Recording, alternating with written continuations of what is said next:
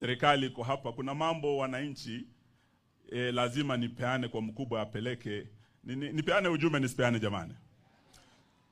Hapa, Your Excellency, Wakenya are very concerned about a deal that has been done by this government and the Adani Group.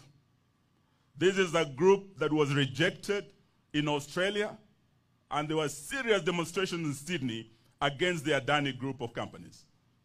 Kule upande wa Sri Lanka, this Adani Group was rejected, and there were serious demonstrations against this group. Ukienda Bangladesh, pale tumekuwa na shida juzi, the Adani Group was again rejected. It's a team that has a dubious record.